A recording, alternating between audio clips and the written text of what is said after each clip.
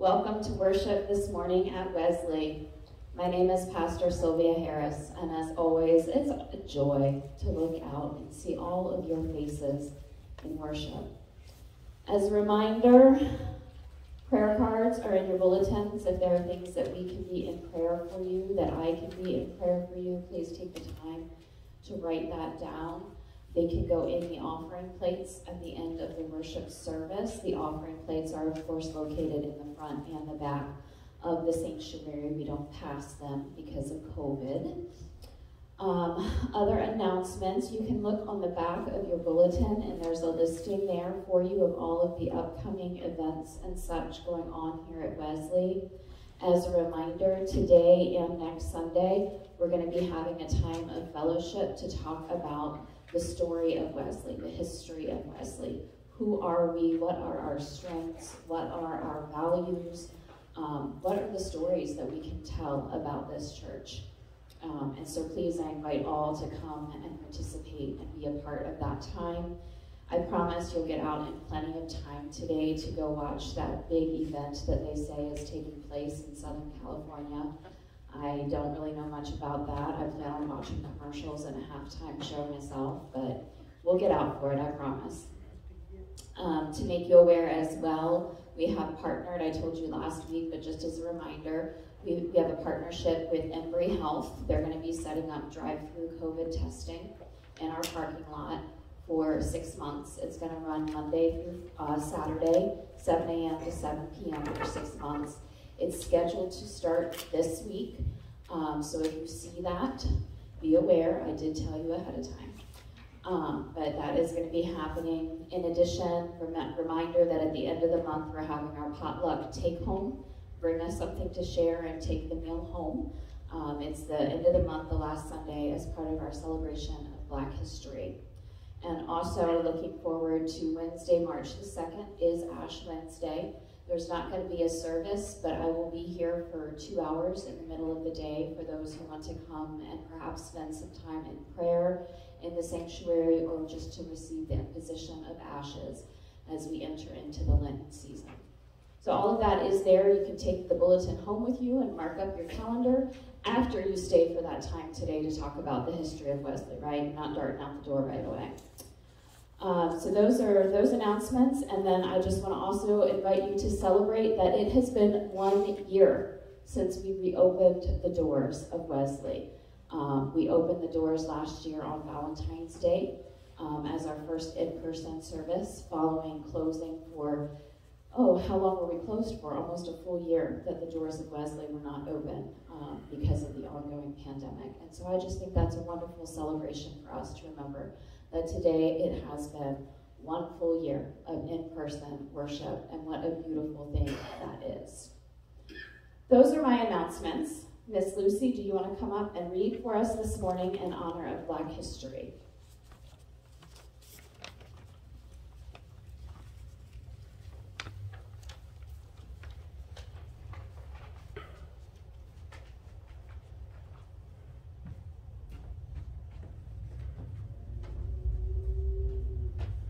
Good morning again, Wesley. Good morning. As we take time this month to celebrate Black history and the African American role in the development of this country, I want to take a moment to focus in on the most integral component of that movement, the Black church. It is impossible to talk about Black history without talking about the part that the Black church has played in it.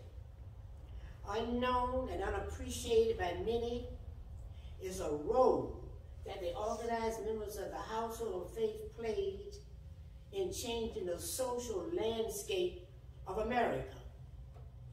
The Black church arises as a byproduct of the reality of racism in America. Prevented from worship with our white counterparts, we worship God with one another. And from there, the Black church has always been significant. In the 25th chapter of the book of Genesis, we find a very familiar tale. The story of two brothers, Esau and Jacob. The Bible tells us that Esau returning home, famished from laboring in the fields, begged Jacob to give him some of the stew that he had just prepared. Jacob, jealous of the favor and royalty that Esau had been born into, offered to give Esau a bowl of stew in exchange for his birthright. Esau foolishly agrees to his brother's proposal and barters his birthright for something uneven in worth.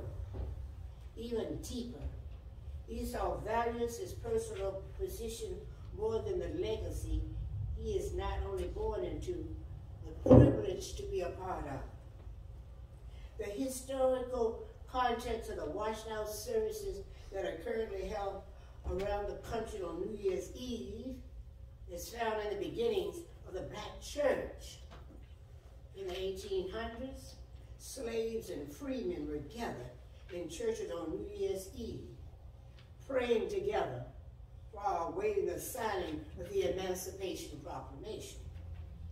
The Montgomery Improvement Association that later started the Montgomery bus boycott back in 1955 was not the brainchild of an elected official or government agency, but rather the product of community churches coming together and organizing strategic ways to mobilize people and speak out against racial injustice in the Jim Crow South. In the 50s and 60s, the Black church was not only a place for praise and worship, but also a bulletin board for the African American community, a center of political activism. Not only Martin Luther King Jr., but Ralph Abernathy, C.T. Vivian, Fred Shuttlesworth, Bernard Lee, Otis Moss Jr., Andrew Young, Joseph Lowry, Gardner C. Taylor, and a host of others find the beginnings of their national influence in the Black churches they preached in on Sunday morning. The Black church has always represented the spiritual and moral foundation for the United States, allowing the love of God that overflowed in their churches to spill over in our communities. So as we celebrate another Black History Month, crediting those brightest among our people, we must be certain to give credit to that which has always been the backbone of our community and the conscience of our country, the Black church. The Black church is literally founded, fighting for freedom, seeking to establish our spiritual and social identity. And in times such as these, where many work to make a minimum wage lower than the living wage in our country, where brothers and sisters are still violently victimized because of the color of their skin, where many in power are more concerned with economics than ethics, if we choose not to re-embrace the history that the church is steeped in and cease to fight for freedom, then we have sadly sold our birthright, just as Esau did to Jacob centuries ago. It is impossible to talk about Black history without talking about the Black church. And this month, we ought to take time to celebrate her and all God has done for our people through her. But as we celebrate her, we must also see this time as a call to arms, a reminder of whom we are accountable to. We are accountable to the God we serve and of all of his children who are charged to introduce Christ to knowing what legacy was left to us this month. We must also ask ourselves, what is a legacy we will leave behind? The United Methodist Church, Wesley United Methodist Church, the Black history, and the Black church. Thank you very much. Amen.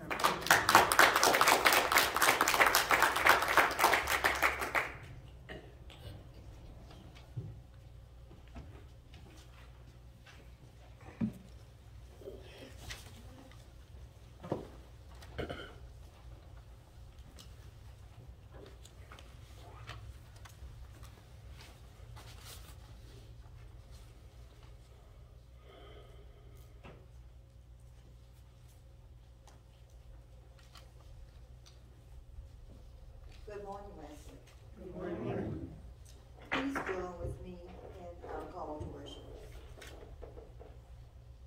Remember the good news that we have received and proclaimed this day. The good news in which we stand and through which we are being saved.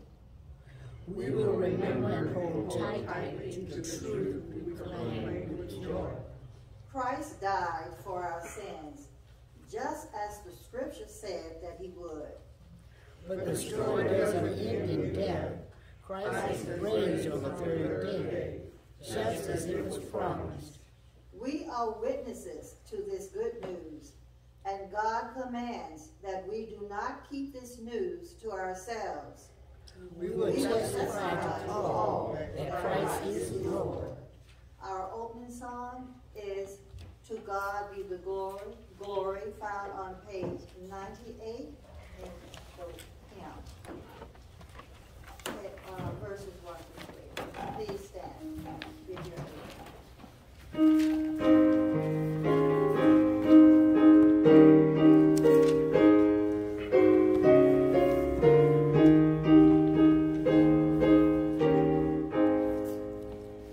To God be the glory, great things he hath done. So loved he the world that he gave us his Son, who yielded his life and atonement for sin, and opened the life gate that all may go in. Praise the Lord, praise the Lord, let the earth hear his voice. Praise the Lord, let the people rejoice. Oh, come to the Father through Jesus the Son, and give him the glory, great things he hath done. Oh, perfect redemption, the perfect of God, to every believer the promise of God. The vilest offender who truly believes that only from Jesus a pardon receives. Praise the Lord, let the earth hear his voice. Praise the Lord, let the people rejoice. Oh, come to the Father through Jesus the Son, and give him the glory, great things he hath done. Great things he hath taught us, great things he hath done, and great are rejoicing through Jesus the Son. Lord, purer and higher and greater will be our wonder, our transport in Jesus we see. Praise the Lord, let the earth hear his voice. Praise the Lord, let the people rejoice. Oh, come to the Father through Jesus the Son, and give him the glory, great things he hath done. Please join with me our open prayer. Almighty God, In raising Jesus from the grave, you shattered the power of sin and death. We celebrate him, and though we confess we remain captive to doubt and fear, bound by ways that lead to death. We come asking you to forgive our sin and eradicate evil in the world. By your word and spirit, purify the good and raise us from death to a life more abundant and free. Transform us into faithful followers of Jesus Christ, the one who rules the world and is head of the church. This we pray in the name of our living Lord. Amen.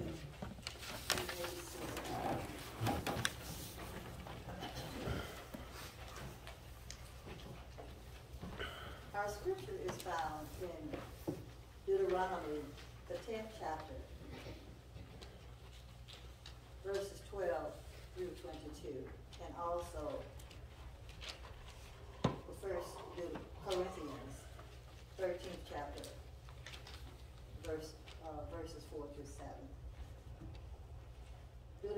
chapter 10. That is found on page 167 in the Pew Bible.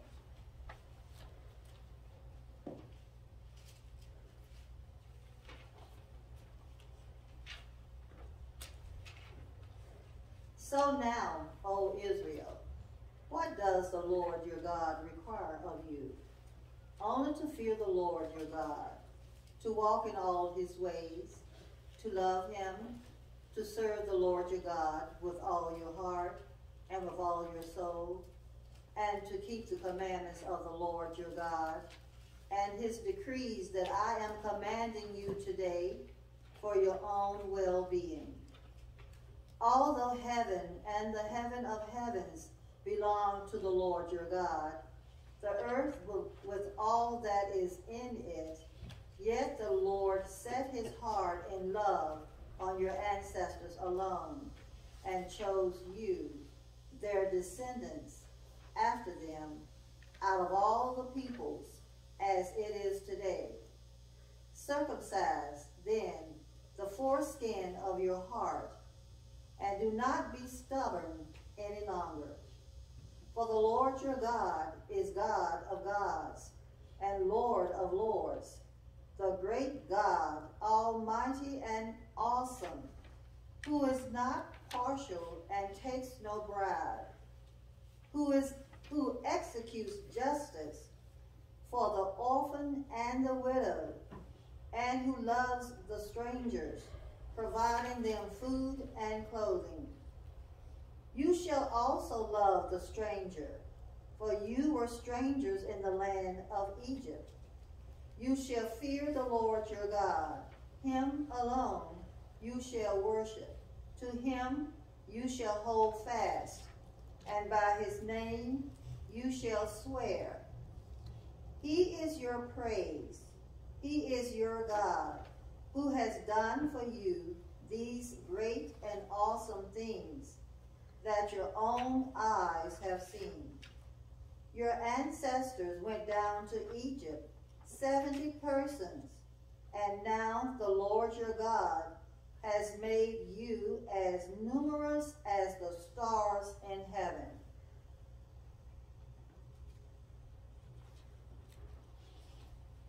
First Corinthians, chapter 13, verses 4 through 7, found on page, this is from the New Testament, found on page 175.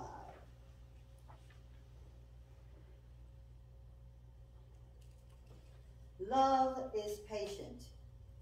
Love is kind. Love is not envious or boastful or arrogant or rude. It does not insist on its own way. It is not irritable or resentful. It does not rejoice in wrongdoing, but rejoices in the truth. It bears all things, believes all things, hopes all things, endures all things. May the Lord add a blessing to these words.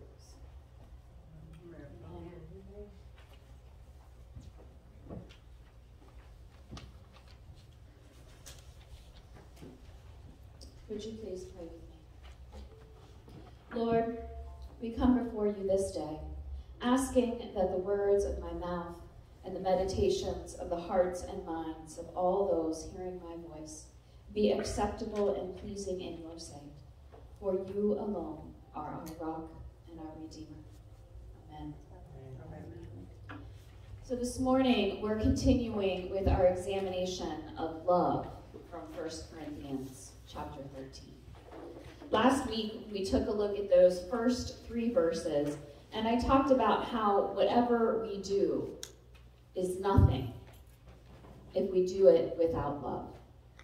The greatest gifts and talents, the greatest intellect and insights and understandings, the greatest forms of self-sacrifice, they are all bankrupt without love. Whatever we do, whatever we say, whatever we believe becomes worthless if we're doing, saying, believing without love. Now, remember, Paul wrote this letter to the church in Corinth because of all of their divisions and infighting and the problems that they were having.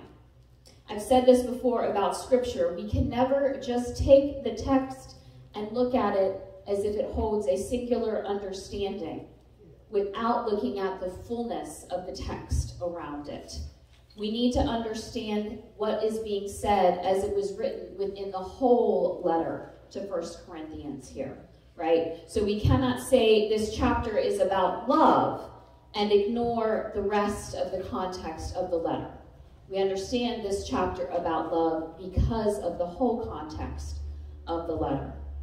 And so I want to remind us today that the words that we heard about what love is and what love is not, I want to remind us that these words were written to a church, to a community in relationship with people that they knew, right? They were in relationship with people that they knew, and yet they were in a division. They were in strife and infighting with people who were known to each other. This letter was not written to a church because they were failing to love strangers. This letter is not written because the church was building a wall to keep people out.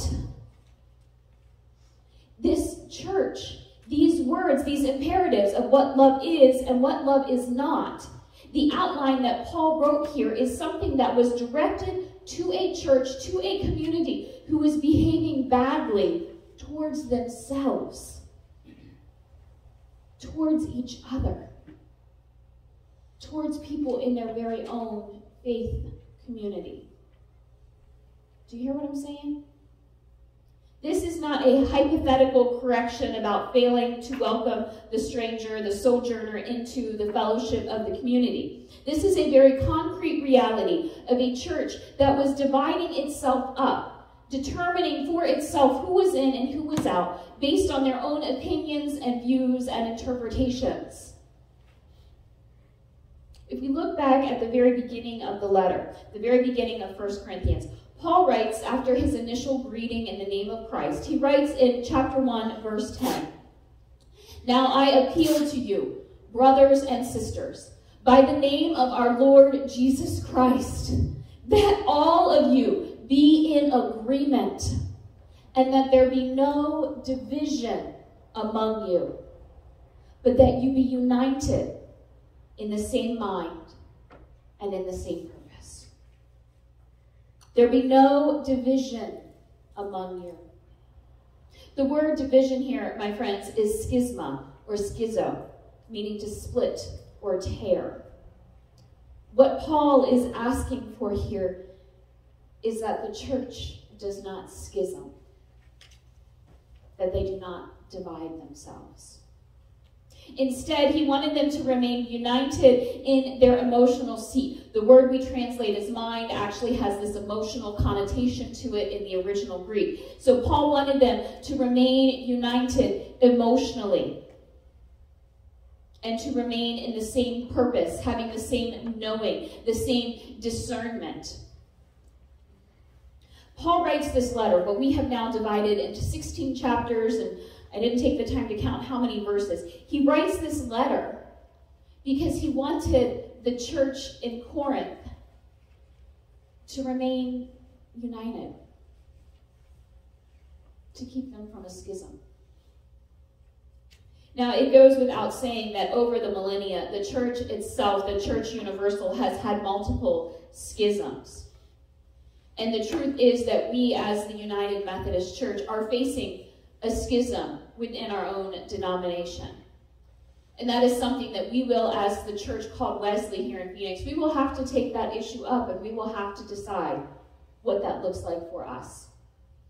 But as we examine the reading from the 13th chapter of 1 Corinthians, I want us to remember that Paul wrote these words as a way of encouraging the church in the first century to not look toward how we can, in our humanness, how we can divide Christ, how our humanness wants us to believe that some have greater knowledge and access and understanding while others have less. Paul wrote to the church to remind them that they all needed each other. Remember, the imagery that he uses in chapter 12 is the imagery of the body of Christ. And he reminds them of their need to clothe those that seem the least respectable with the most respect. Paul wrote to the church to encourage them to remain united, never telling them that unity requires uniformity. I say all of this to you because as we consider what Paul tells the church in Corinth, and by default then of course tells us in this church in Phoenix today, what Paul says about the nature of love, this is an instruction that he is giving them, not because of how they were treating people they did not know. This is an instruction that he is giving them because of how they are failing to love their own family, to love their own brothers and sisters in Christ. How they were failing to love the ones they could see. They acted as if they could refuse to love the ones that they could see in the flesh, and yet claim to have love for the one who has risen and can no longer be seen with the naked eye. Love is patient. Put another way, love is long-suffering. Long-suffering. Are you patient with the ones you know? With the ones that you see in front of you? Who is missing from these pews, my friends, from this family of Christ? Because we have chosen short-tempered over patience. It's easy to be patient with a stranger. We don't have a history with them, right? The stranger who asks for directions or who needs a few dollars. The stranger who is, well, maybe kind of annoying a little bit, but they're a stranger, and so we know we don't have to deal with them ongoing. We can be patient for that person because we know they're not going to be with us for very long. But what about our brother or sister? Can we be patient? Long-suffering with the sibling who is annoying or needy or draining of our time and energy. Love is patient.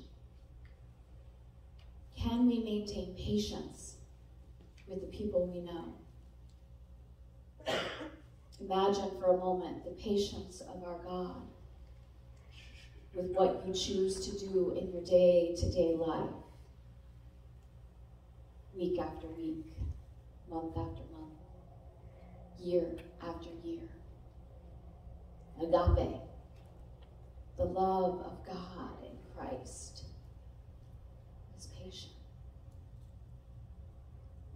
Love is kind. Are you kind with the ones you know, the ones you see in front of you? Who is missing from these pews, my friends? From this family of Christ, because we have failed to choose kindness over cruelty.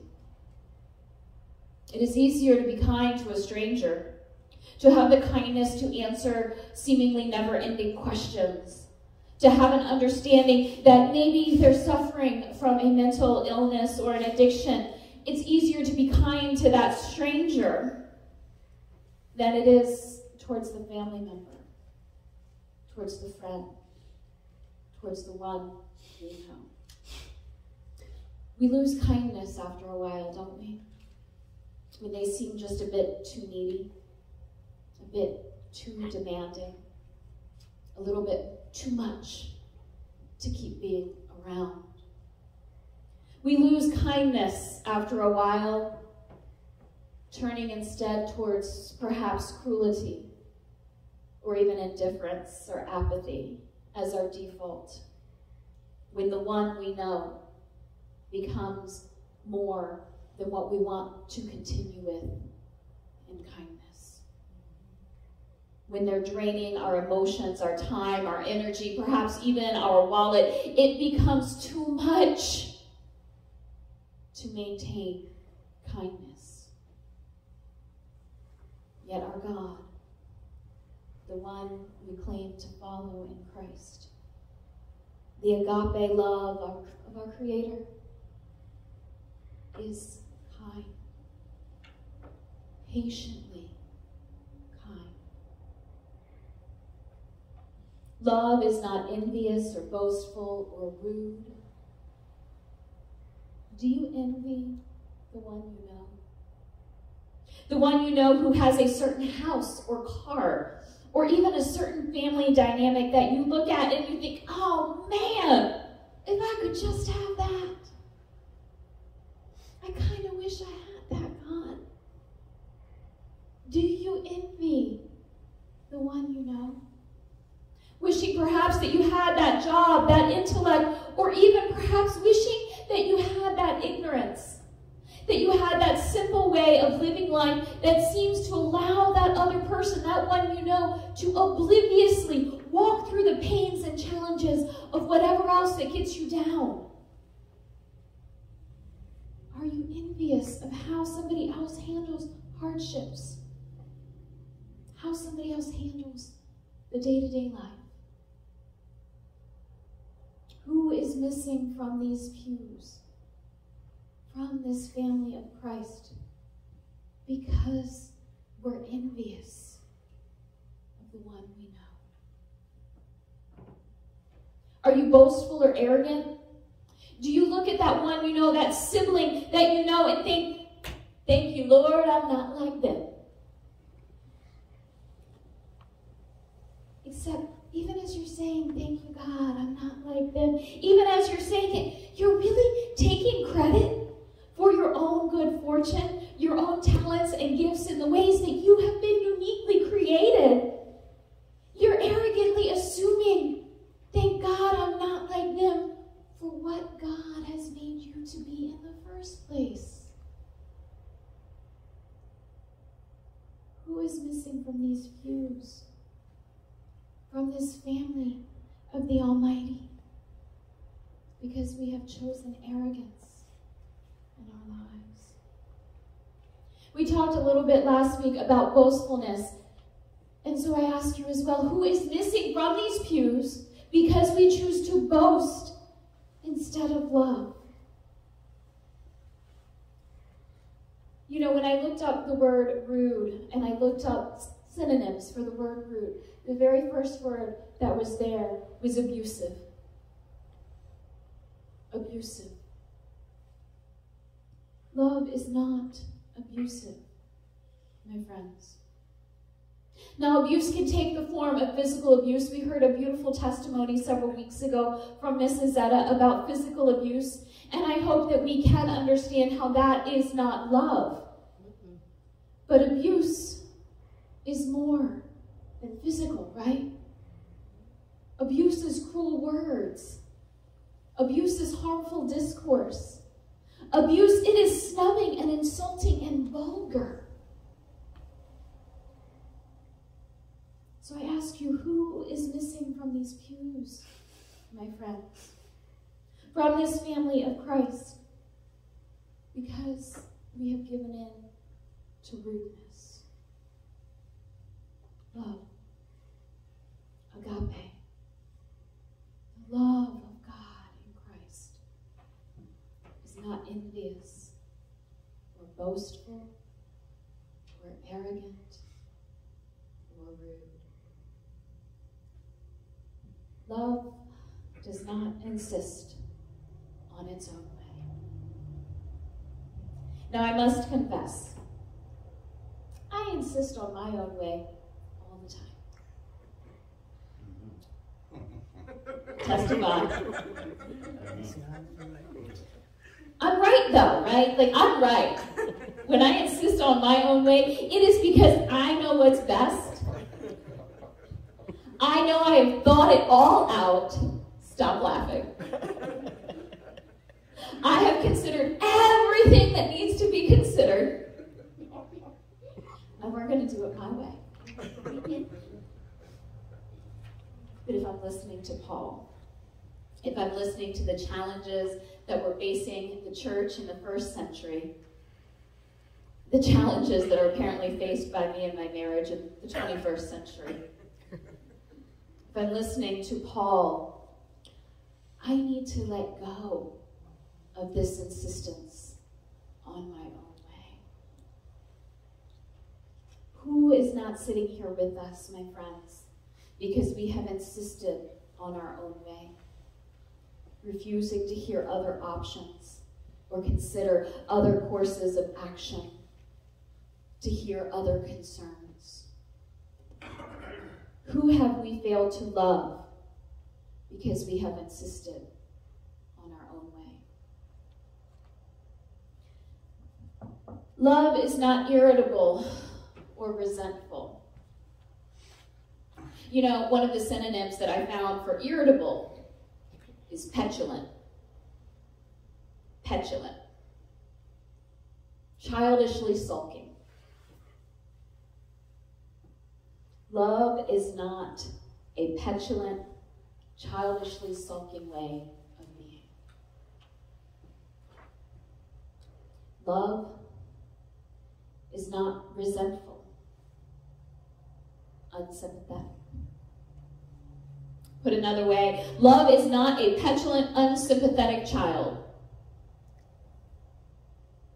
Let's be honest. It's really hard sometimes not to act like a petulant, unsympathetic child with those who know us best. We don't go around, usually as adults in society anyway, we don't go around sulking like petulant, unsympathetic children in public with strangers, right? We're more likely to act that way with the people we know. We talk about needing to love strangers, needing to love our neighbors that we don't know. And yet, the more we read, the more we examine and explore what Paul writes about love, the more evident it becomes that the ways we fail to love is not with the people we don't know. It's with the people we know best. We claim to follow and love and do the will of the one we cannot see, and yet we fail to love and respect and honor the ones we do see. The ones we see most closely. How crazy is that? As I've been thinking this over this last week, I was struck by how often it is that with our children, that we are so glad when they behave in public and for their teachers and with those adults that we have entrusted them with, and yet they act up at home. Right? If you're a parent or if you've had a hand in raising children, perhaps you can relate to that. We tell ourselves that we are glad that they don't embarrass us in public or with their teachers or with whoever we've entrusted them with to watch them, but it is really hard sometimes to have them treat us with petulant and unsympathetic behaviors at home. Then I was reflecting even more, and I realized that my husband has said to me many times over, I think he's more serious about this than I care to admit, but he has said to me jokingly, how am I the lucky one who gets to see all this? Fill in the blank, my friends, on what all this is in my behaviors, okay? When I'm upset or stressed out or whatever kind of mood has hit, and I am acting like a sulking, petulant, unsympathetic child towards him, I'm not acting out of love. The true love of what God has shown us in the life, death, and resurrection of Jesus Christ. Now, maybe I'm confessing to behaviors here that y'all can't relate to, but I'm hoping the laughter puts me in good grace still, okay? my journey, I'm still maturing when it comes to love. I think in all our journeys, we're still maturing when it comes to love. And I think for most of us, the challenge is not in loving our neighbor, in loving the stranger or the sojourner. It's in loving the ones we know the best. Maybe that's our literal siblings in this world. Maybe that's our parents, our children, in my case, my spouse. Maybe that's the person we know we used to see in church. Maybe that's the person we used to sit with in church. But we had a falling out with for whatever reason. Maybe that's the person that we work with and we just can't stand the sight of anymore because they're so annoying and entitled and just, It's hard to love the ones we know, to love the ones we've seen and who have seen us. Because the ugly, the challenging, the annoying, the less than easy personalities that we encounter in life, they require long suffering, patience, and kindness. Until we can love the ones that we see, the ones that we know in this world, how can we ever claim to love the one we don't see? How can we recognize and live into the space where we act as if the love of God in Christ Jesus truly bears all things, believes all things, hopes all things, endures all things, if we can't extend it to the ones we know the best in this world? The good news, my friends, is that even though we have likely all failed in some ways to live into this kind of love, this kind of true agape, the love of God in Christ, the good news, my friends, is that we know better today. And so we do better today. Love is not going to rejoice or throw it in our face of how we've made mistakes in the past, right? Because the scripture tells us that love does not rejoice in wrongdoing. And so love is not going to beat us over the head with how we may not have measured up.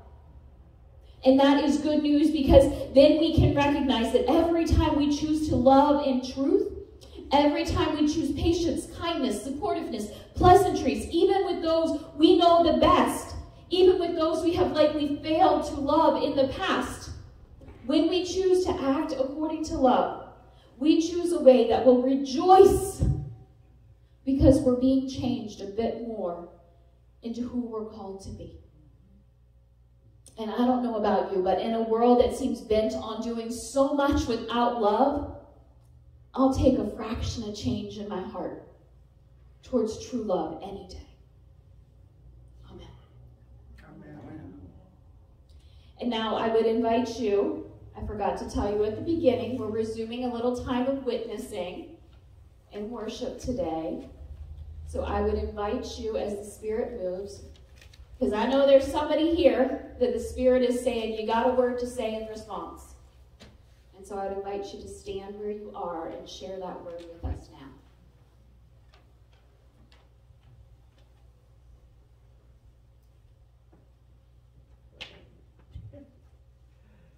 Well, God is good. Yes, He is. Well, I just want to thank stand up. This is my goddaughter. Yeah. And she's here celebrating me, my 6101 birthday. That's right. Yes. Happy birthday, Mrs. Friday.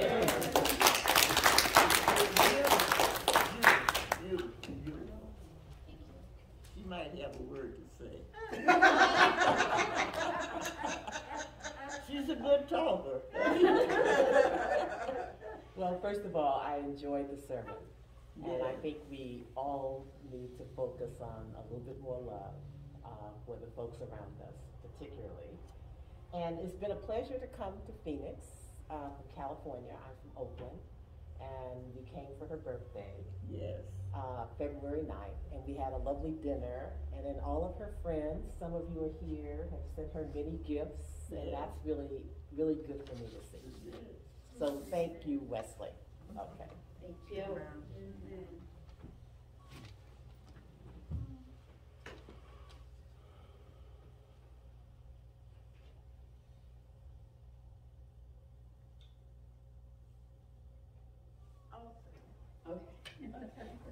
I just thought you were talking about faith I was reading witnessing about faith. I just thought about when I was a little girl. I shared my room with my sister. And one night I asked her, I said, well, what did you pray about? And she said, well, I asked to go to Baltimore and get a bike. And I said, well, you better pray about something you can really get.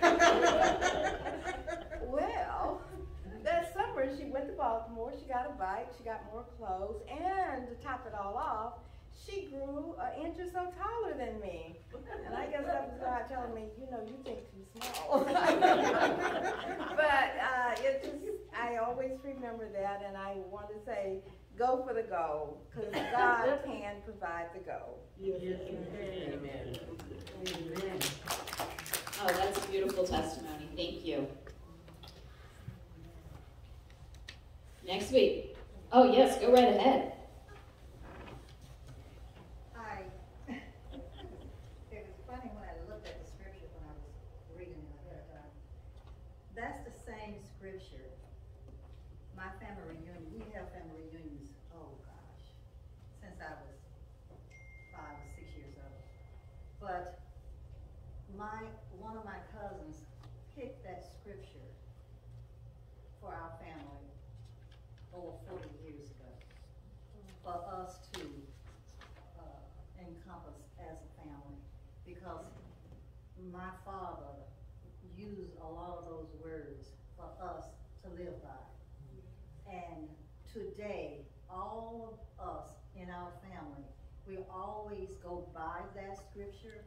We sign our letters, love endures. And if you get anything from us, that's what you will get, is love endures. So when I heard that scripture, you will always know that's from some of us. The 1 Corinthians chapter 13, and those verses that you're going to get from my family. And over 40 years ago, we have been using that scripture for our family to live by. And it just brought back memories for us when I heard scripture. Amen. That's beautiful. Thank you, Ms. Vera. Witnessing is coming around again next week. So if you didn't get it today, trust me, you'll get it next time. If you would turn in your bulletin now, in your bulletin is hymn 2021, What a Mighty God We Serve. You can sing as a response, please.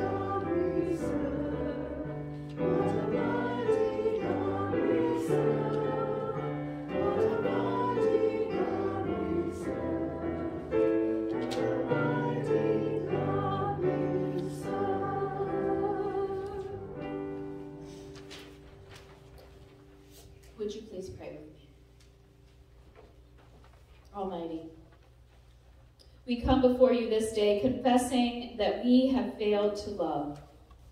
We have failed to love our siblings, our family, our friends, our fellow believers. We have failed to love those closest to us with the same love that you have shown. Forgive us, we pray, even as you help us to forgive ourselves. We have fallen short, yet even as we fall short, Lord, we praise the ways that we have known you, the ways that you have continued to know us, continue to love and care for us, continue to guide us into being more perfect in this world. We praise the magnitude of your mercy, of your glory, of your unending grace for all this world, setting for us an example of what it means to be truly inclusive, truly loving, truly living into the sign out front of our church that declares all are welcome. Lord, we confess that we have not welcomed all, falling short sometimes on even welcoming those we know. And yet your example remains. Your truth continues. Your love sustains and grows even when we have fallen short. So while we seek your forgiveness, we also are shouting out our praises for the unending example that you have given. For the long-suffering patience of your love for us remains a truth that we can rest upon, a truth that we have been blessed and that we have assurances that we are yet part of this body of Christ in this world.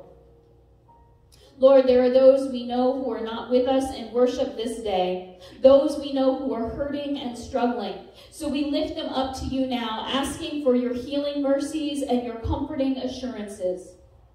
There are those we know, people listed by name in our bulletin, siblings that we bring before you today, trusting that you know each of their circumstances, each of their needs, and so we ask and claim your providence and grace and healing in their lives, each according to what they need. Lord, we have been watching the news and we see the divisions of another political election cycle, words used in campaigns to divide and destroy. Let your mercies and love pour out into the hearts and minds of the candidates and into the hearts and the minds of voters, that we may seek to act for justice and equity, living according to love rather than fear. Lord, if we've been watching the news, we see the divisions that are happening on the other side of the world as tensions grow and militaries gather. And so we pray now for your wisdom and guidance for all the leaders that are involved, that they may seek ways to live in harmony rather than domination. Lord, if we've been watching the news, then we have seen the destruction that happened in our own backyard, another act of senseless violence and a child left orphaned.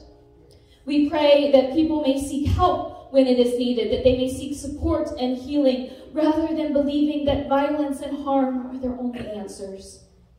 Lord, we pray for the child left behind, for the loved ones left grieving, and for all those who have been harmed in this violent act. Source of love. Almighty God, there are prayers in the hearts and minds of those hearing my voice, and right now we claim answers and guidance and healing and hope, each according to the needs of those individual prayers, as we pray together now the prayer that Jesus taught, saying, Our Father, who art in heaven, hallowed be thy name.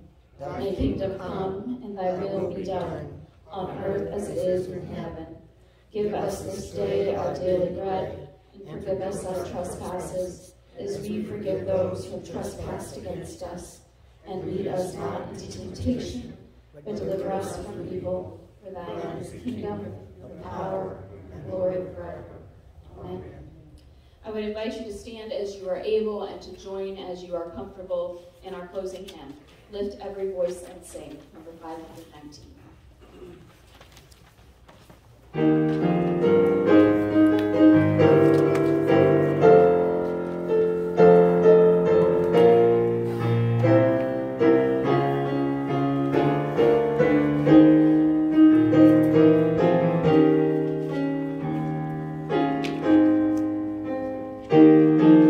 Voice and sing till earth and heaven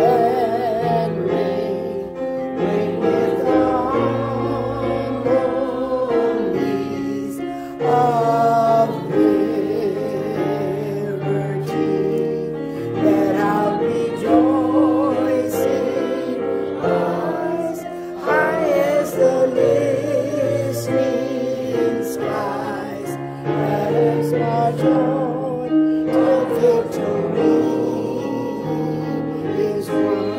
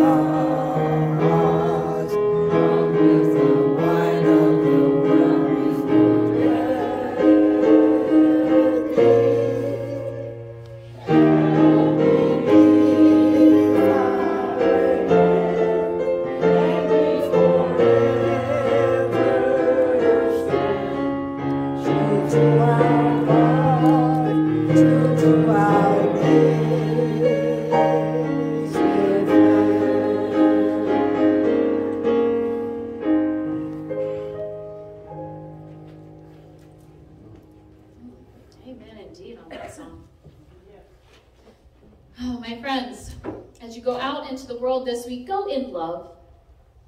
Love is patient. Love is kind. Endures all things, hopes all things, trusts all things, believes all things.